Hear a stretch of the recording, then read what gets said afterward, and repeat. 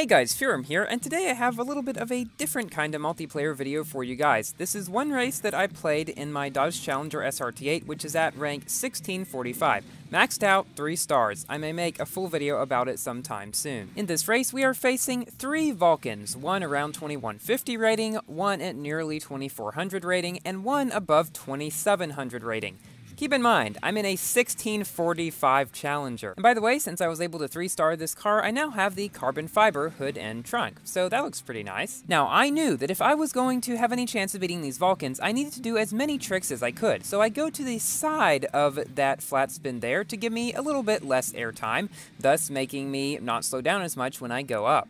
Coming up here, we have a split in the track. I decide to go left because I believe that is the faster route. The Vulcan decides to go right. However, there is another Vulcan back there that is catching up to me quite quickly, as you can see. At this point, I was getting a little bit flustered because I knew they were faster cars than me, so unfortunately I missed that yellow nitro, but I still do manage to get up to my top speed fairly quickly. At this point in the track especially, those 2 Vulcans back there are catching up quite quickly, and they are quite close to me as well. So I go up this ramp, get my air speed boost, brake, and then do the yellow nitro when I get to the ground. Here I waited a bit so that I would have nitro when I went up this ramp.